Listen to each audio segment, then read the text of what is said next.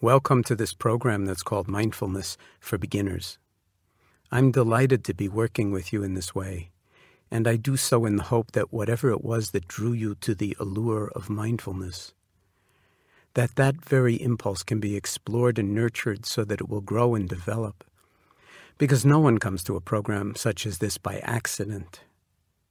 There has to be some underlying impulse that longs for a certain knowing or way of being that may feel elusive but is also sensed as highly desirable. Otherwise, you wouldn't even bother to pick up a program such as this. Also, each one of us brings our own genius to such adventures. And we always build on what's come before in our lives, even if much of it was and perhaps still is painful. Our entire past, whatever it's been, when it comes right down to it, becomes the very platform for doing the work of being in the present moment. And it becomes both the work and the adventure of a lifetime, not to be trapped in either our past or our ideas, but rather to reclaim the only moment that we ever really have. And that is always this one. And taking care of this one can have a remarkable effect on the next moment, and so on the future. In this session, we'll be having a conversation of sorts, although with such a format, I'm going to be the one that winds up doing all the talking. But we will be exploring the whole subject of mindfulness together, as if you'd never heard about it and had no idea what it was, or what meditation is, and why it might be worth cultivating. We'll cover what it is, how to cultivate it in your life, what its various benefits might be in terms of stress and pain, health and illness. Of course, we can only touch on these topics in this format, and all my comments are only to enhance your motivation to make use of the other session, which guides you in the actual practicing of mindfulness, and to have some kind of framework for understanding why it makes sense to do something which seems as strange and alien as nothing, on a regular basis, on a systematic basis, in a disciplined way, to cultivate your own mind and what I would call your deep inner resources for learning, for growing, for healing, and potentially for transformation of your understanding of who you are and how to live in this world. If you want to go deeper, there are no end of resources. Mindfulness as a subject is an entire universe. It has many, many facets and galaxies. It's infinitely deep and wonderful, and there are fortunately many, many superb teachers, past and present, going all the way back to the Buddha himself and even before the Buddha, whose writings and whose books, and for the living ones, whose retreats can be invaluable to connect with over the course of this lifetime, your lifetime. Much of what I will be saying is mapped out in my various books, and in particular in Full Catastrophe Living and in Coming to Our Senses. So let's begin at the beginning. What is mindfulness? My working definition of mindfulness is that it's paying attention on purpose in the present moment as if your life depended on it, non-judgmentally. Actually, mindfulness is what comes out of paying attention on purpose in the present moment, non-judgmentally, and as if your life depended on it. And that is nothing else than awareness. Now, awareness is something that we're all intimately familiar with, and yet complete strangers to. So the training in mindfulness that we'll be exploring together is really the cultivation of a resource that's already yours. It doesn't require going anywhere, it doesn't require getting anything, but it does require in some way learning how to inhabit another domain of mind that we are, as a rule, fairly out of touch with, even though, of course, if we didn't have it, we'd already be dead. Mindfulness is often spoken of as the heart of Buddhist meditation.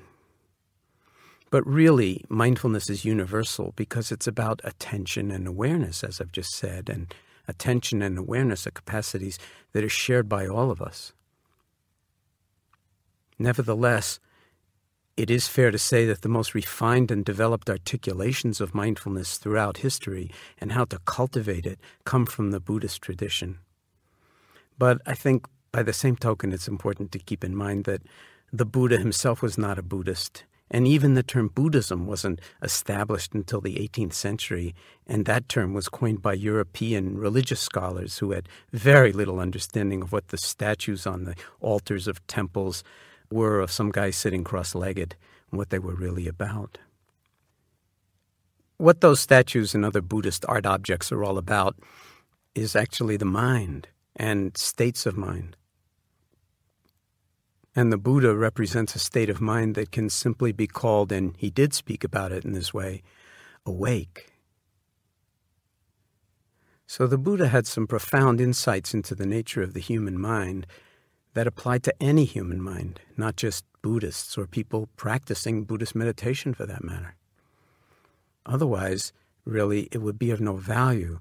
I like to think of the Buddha as a scientist, a genius of a scientist, really, who had no instruments at his disposal other than his own body and his own mind, and he used them to great advantage to explore the deep questions that he was interested in, like what is the nature of the mind and what is the nature of suffering.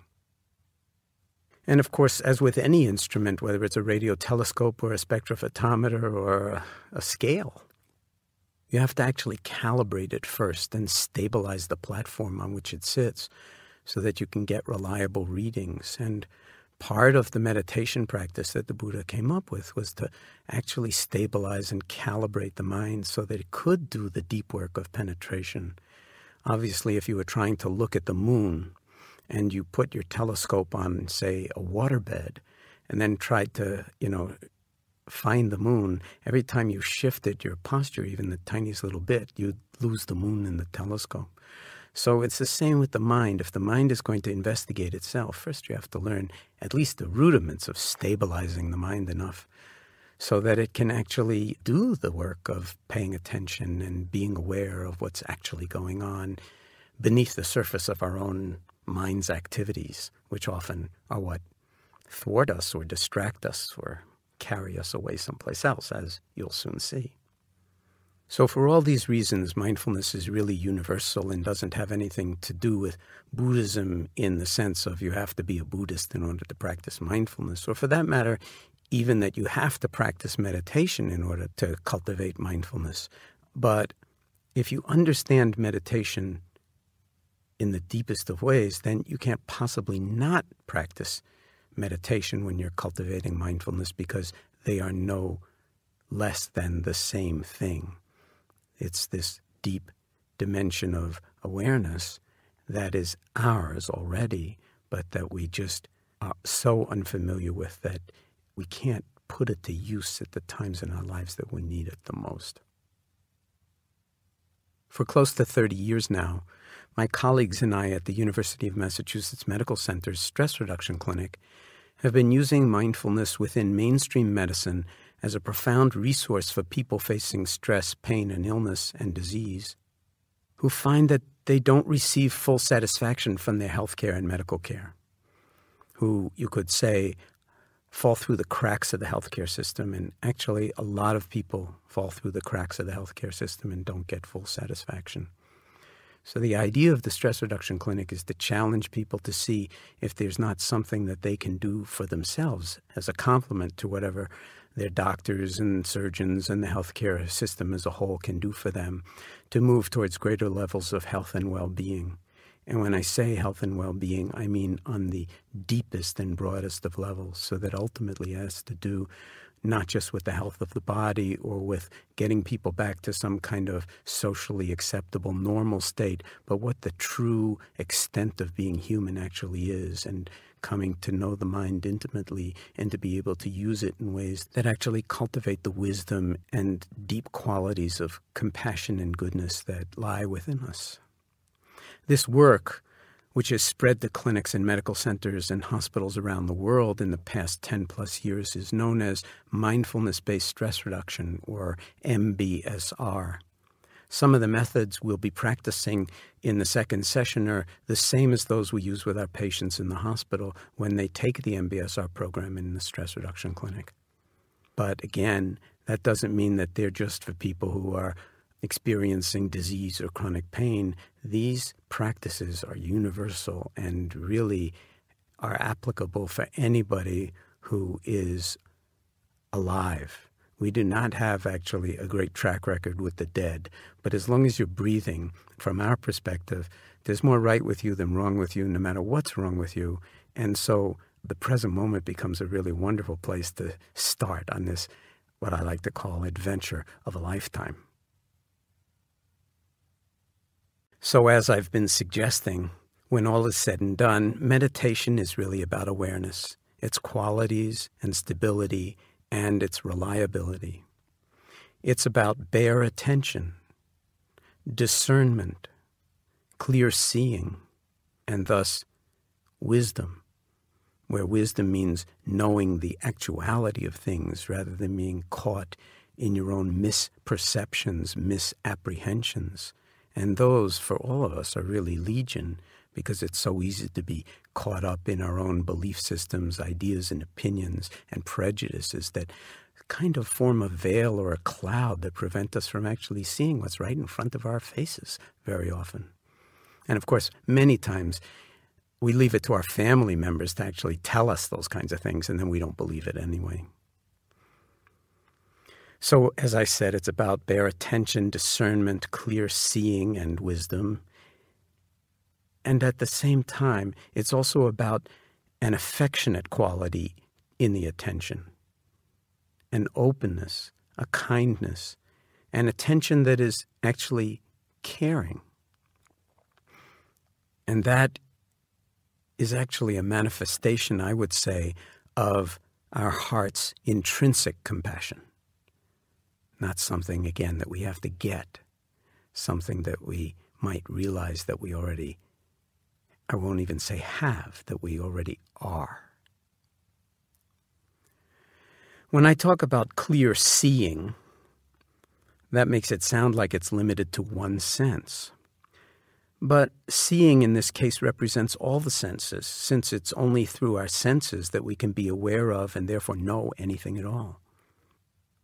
But from the meditative perspective, especially in Buddhism, but also in science, there's a deep realization that there are actually more than five senses. And Buddhism includes mind as a sixth sense. And by mind, they don't mean thinking. They don't mean just the thinking mind. They mean the mind that is closer to awareness itself, that capacity of mind that knows non-conceptually, that knows where you are right now. You don't have to think about where you are right now. Most of the time, you just know where you are, and you know what's come before, and you know what's going to happen. You have a sense of orientation in time. You have a sense of orientation in space. We don't think about it at all, but there's an awful lot that we take for granted that we actually know in very deep ways. And so that's what's being pointed to here when we talk about mind as a sixth sense. So clear seeing can also mean clear hearing, clear smelling, clear tasting, clear touching, and clear knowing, which would include knowing what's on your mind, and therefore thinking, and knowing your emotional state, and therefore feeling what you're feeling, whether it be, say, fear or anger, sadness, frustration, irritation, impatience, annoyance, whatever. In a parallel unfolding, as I was suggesting, neuroscience also recognizes that there are more than simply the five most recognized senses, and that we have other really remarkable senses that are absolutely critical to our lives and well-being, one of which is called proprioception. Proprio just means self. Okay, that means the apprehension or perception of oneself. It's actually the sense of knowing and feeling the body's position in space, both statically and in motion. And that sense, although it's very, very rare, can be lost with a certain kind of neurological damage. And then your body just doesn't work, even though it's all the same. And I wrote up a case that Oliver Sacks talks about in one of his books, where the woman in question actually lost proprioception. It's a staggering revelation to how little we pay attention to that kind of a sense in our lives and in our bodies. And there's another sense of this kind too, which is called interoception, the sense of knowing how your body's feeling in general, the sense of the felt sense, so to speak, of what is actually unfolding. Again, it's not about thinking. It's an internal, embodied feeling that the neuroscientist Antonio Damasio writes about in his books. So that being said, actually there's a lot to be aware of when it comes to our living experience, both outwardly in what you could call the world and inwardly in what you might call the interior world of our being. Since awareness, amazingly enough, can hold it all, both the inner landscapes and the outer landscapes of our experience, there's no fundamental separation between inner and outer, the knower and what's being known.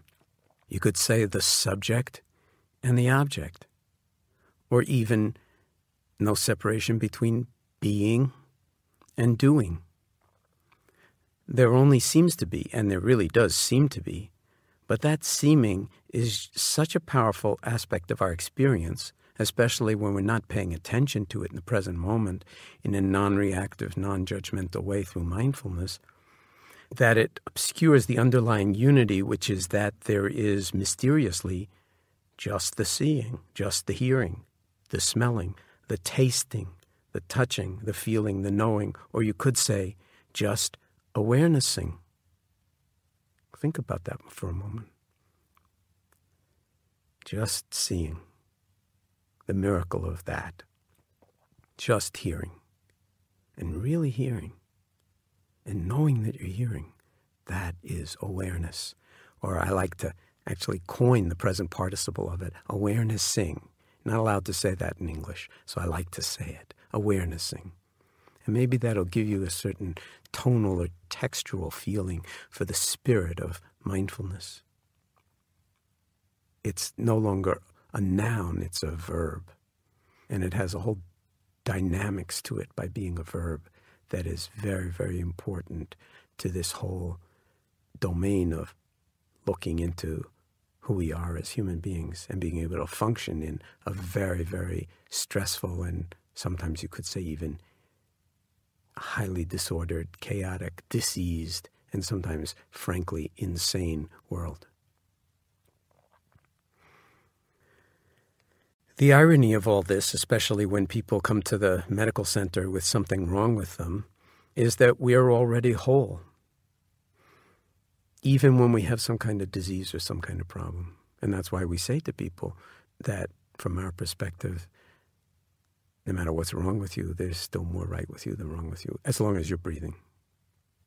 So if we're actually already more whole, we're also in the habit of fragmenting the world into inner and outer, this and that, what we like and what we dislike, what we want and what we don't want, and making those kinds of separations, even though they're artificial and even delusional in a profound way, making them still has a profound grip on our habits of thought, emotion, and sensing and knowing.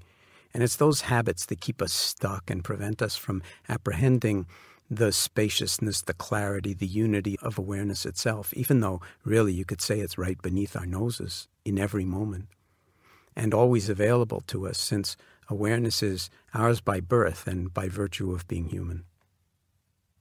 I think it's important at this juncture to simply say that although I'm doing the talking, there are really no experts when it comes to mindfulness. And so it becomes something that we all actually are embedded in together, if you will. That is, the adventure of life and how willing we are to be present in our own lives. So people, sometimes say, well, okay, I get it. Mindfulness. Now, everybody's talking about mindfulness nowadays. Mindfulness this, mindfulness that. I get it. The idea is I'm supposed to be more present and less judgmental. Okay. Hey, thanks a lot. Why didn't I think about that? Clear sailing from here on, no problem. I'll just be more mindful. I'll be less judgmental. I'll be more in the present moment. Well, all I can say is lots of luck. Turns out it doesn't quite work that way. Mindfulness is not merely a good idea or even a great philosophy, even a great Asian, Oriental, Eastern philosophy. It is actually a way of being and a way of living. So until you implement it, it's not actually yours. It's just one more thought, one more name, one more slogan. And the real challenge here, as we will see together when we move into the actual practice, is that the practice gives us instant access to other dimensions of our life that, as I was suggesting before, have been here all along, but we've just been clueless. We've just been out of touch. And we use that sensory metaphor to actually acknowledge how easy it is to see without seeing, hear without hearing, eat without tasting anything, and zone along on autopilot most of our lives, meanwhile thinking, oh yeah, we know what's happening, we know who we are, we know where we're going. And the interesting thing really happens when you start to question who you are and where you're going.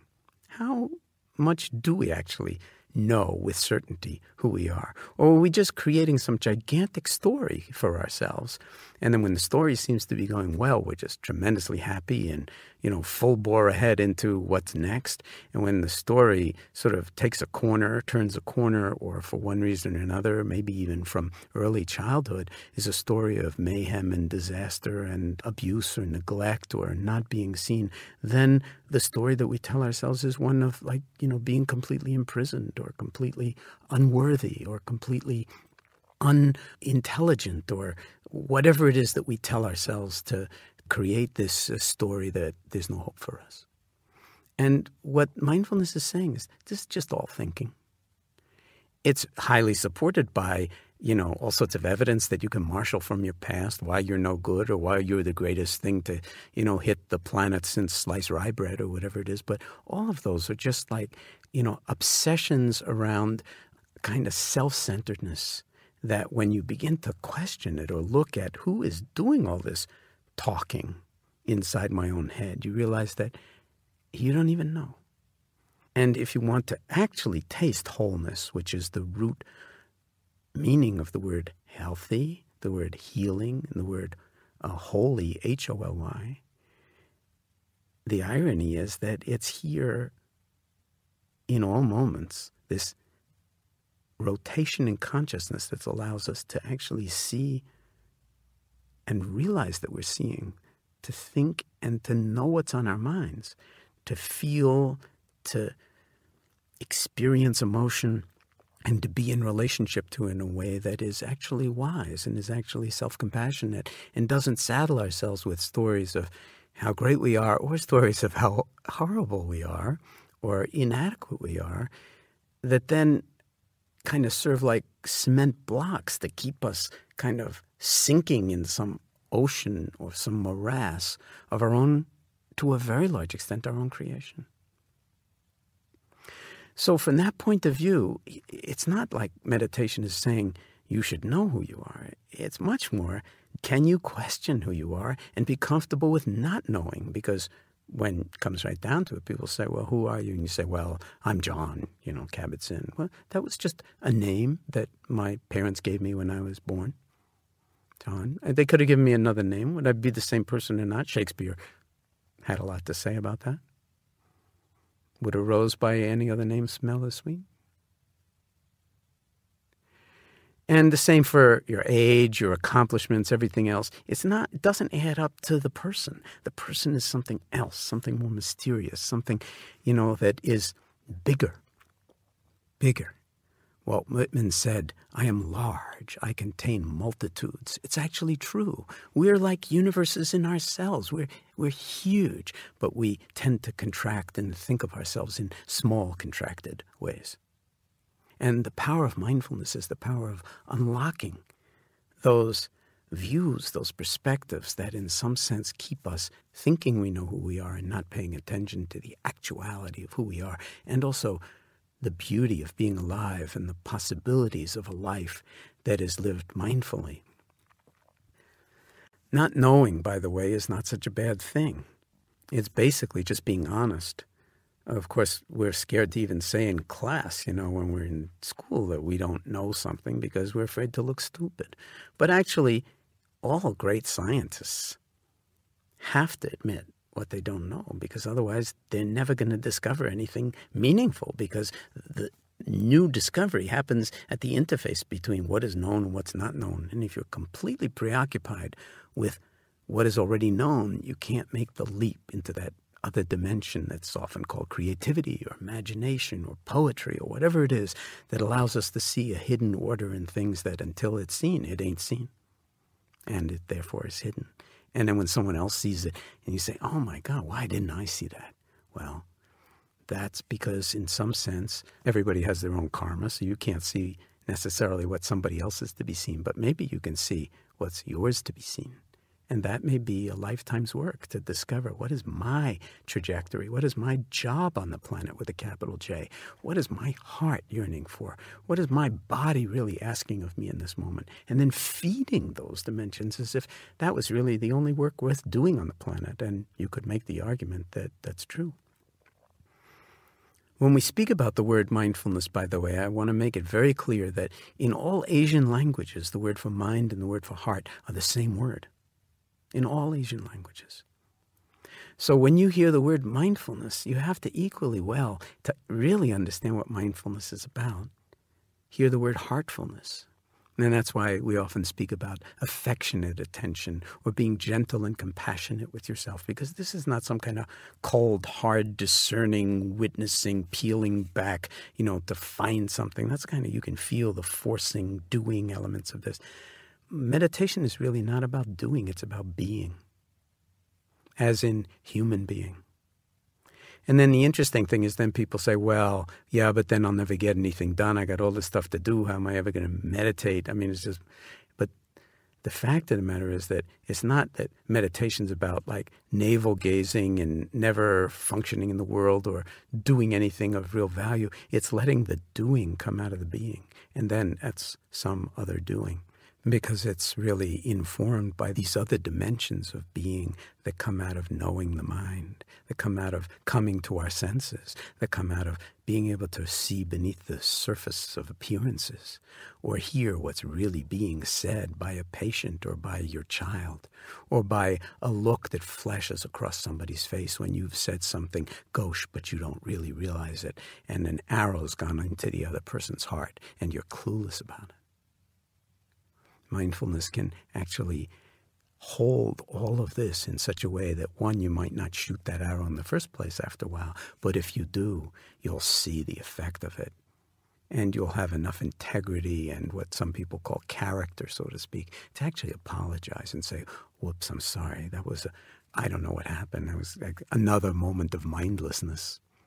And by the way, when you practice mindfulness a lot, the first thing you notice is how mindless we are so much of the time. And that's where the non-judgmental piece comes in. Because if you're going to hammer yourself every time you move out of the present moment, well, you're going to be hammering yourself a lot. And maybe it's time to sort of put down the hammer, stop beating on ourselves, to sort of castigate ourselves for not living up to some kind of ideal. And in some way, how about just being honest? How about when we blow it, okay, I just blew that. But we're aware of blowing it, and the next moment we have a lot of different options of how to handle that. That's what meditation is about. It's not about, if I meditate, then I'll be one way. I'll always be compassionate. I'll be like the Dalai Lama. I'll be like Mother Teresa. I'll be like whoever your spiritual guru hero is of the moment. You don't have a snowball's chance in hell of being like the Dalai Lama or Mother Teresa or any other hero, Gandhi, whatever. the only person that you have the possibility of being like is yourself. And that's really the challenge of mindfulness, is to be yourself. And of course, the irony is you already are. But what does that mean? And how can we embody that knowing and be that knowing moment by moment by moment by moment by moment? As the proverbial stuff hits the proverbial fan, as we go through mind states from boredom to impatience to irritability to grandeur to whatever it is that what about a little bit of joy in the process and be aware of that? What about a little bit of compassion for other people or loving kindness? What about a little bit of loving kindness towards ourselves? And what about noticing that the noticing itself can hold all of it and isn't really in pain when we say, oh, I'm suffering so much. The awareness of the suffering that allows us to say, I'm suffering so much, ask yourself sometime. Just look deeply, not through thought. Is my awareness of my suffering? Is my awareness of my fear and trepidation and worry and anxiety, is it frightened? Is my awareness of pain in pain? Is my awareness of my sadness or depression or lack of, feeling of being worthy, is that awareness unworthy?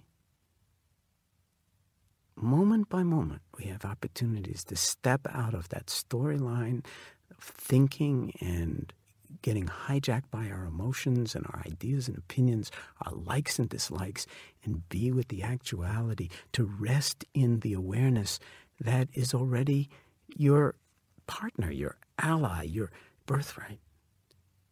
And meditation is cultivating it. It's cultivating it. It's like planting seeds and then watering the seeds and then protecting them. Yes, you do have to protect them because they'll get trampled by the cows, before they're really big, or peed on by the dogs, or whatever it is. You need to take care of your meditation practice, especially as a beginner in the early stages, because it is precious and it can be easily trampled down, or it can be easily sort of slighted by other people if you start telling them, I'm really into meditation. Now I've started meditating. Yeah, it's going. How's it going? Well, it's going really well. You start talking a good talk about meditation, and after 2 or 3 weeks, you ain't going to be meditating anymore.